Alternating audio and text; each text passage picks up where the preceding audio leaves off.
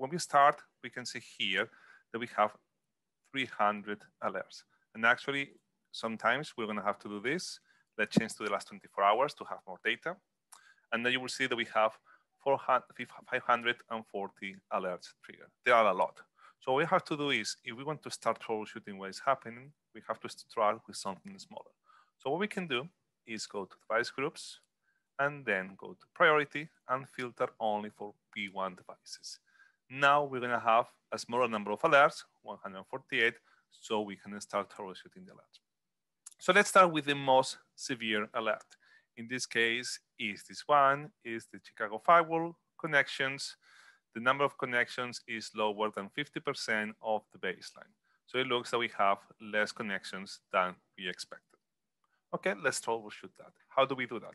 We start from a high-level view, then we start with the workflows. We drill down to more specific views. In this case, for the device, we have two options. We have the network device summary, and also we have the Cisco ASA device summary. Let's go to this one. Now here, we'll see that this alert is triggered. Also, I can see a bunch of CPU alerts. I will have a look later into that. And I can see here on this graph, actually, I can go to this one here, that is gonna see much better, that we had a couple of issues on the number of connections. Okay, so I can see the alert that the number of connections is quite low. I can see here, it's fine. What do we do? Well, let's keep troubleshooting. Let's keep having a look at the other options to see if we can find why this is happening. So we can go through the other tabs. We can see here the connections, everything looks fine. We can go to IPsec. There are no issues. We can go to SSL. Again, we don't see issues. Then we go to CPU. And when we go to CPU, say, look, it looks like we have here 2 spikes of CPU. And actually, remember before, we saw in the alerts, there were some alerts on CPU. How can we check if this correlates with the issues with connections? Well, you can click here on the graph, and let's go to the Instant Graph Workshop. Again, we're doing the workflow. We are following a path to troubleshoot the issue.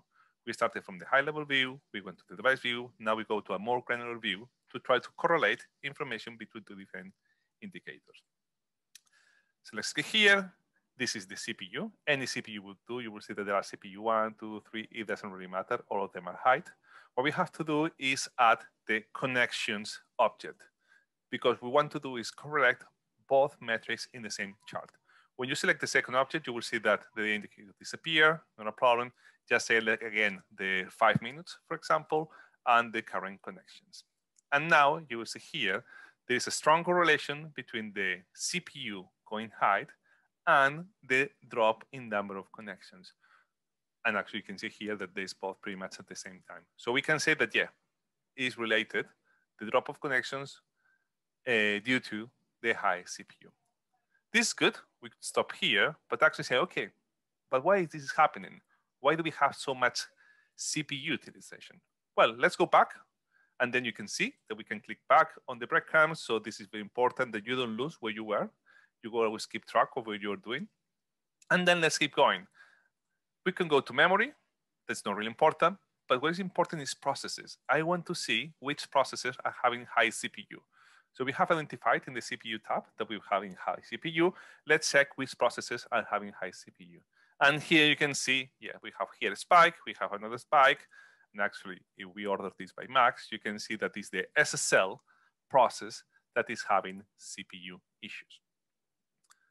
Okay, let's see if this is normal. If this is not normal, let's click here and let's go to the data analytics workspace. Because I want to see if this kind of spike of CPU of SSL process using CPU are normal. And you can see here that these are the spikes and yeah, are not normal.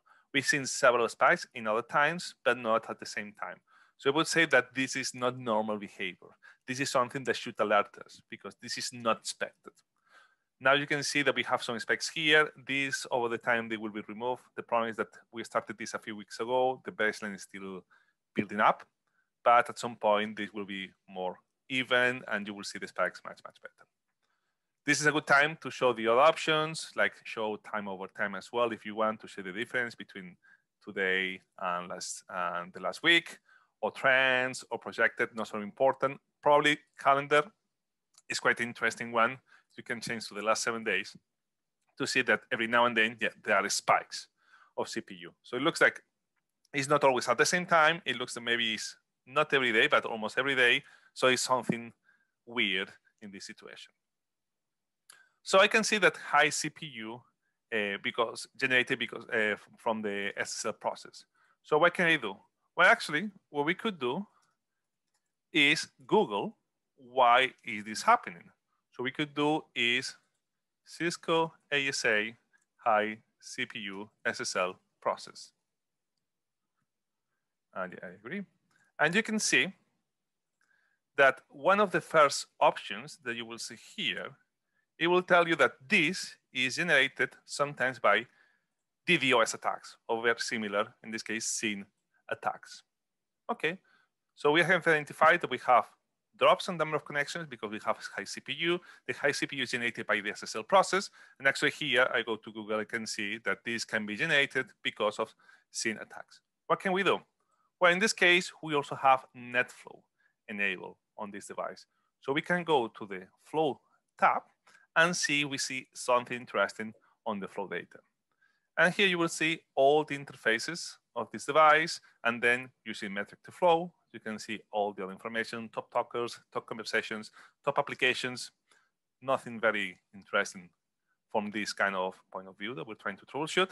But if you scroll down, you can see here the denial of service. And yeah, you can see that at this time, exactly at the same times of the spikes, we're having lots of TCP SYN packets. So it looks like we're having some kind of DDoS attack, or much more traffic at this point in time from this kind of packet, this type of traffic, that is potentially generating the SSL spikes, that is generating the CPU spikes, that is generating the drops on the connections. Actually, just to make sure that is the case, we can go to connections, and from here we have configured the metric to flow. Just select flow, and then you will see the correlation between the TCP SYN traffic packets and the drop-on connections. Now that we have identified that this is the issue, and we can work on that, because now here we have all the IP addresses that are generating the traffic, so we can configure our IPS or IDS or firewall to drop these IP addresses. We have solved the first issue. We can go back, we can go to active alerts again, and continue troubleshooting the rest of the alerts that we have triggered. And that's all for today.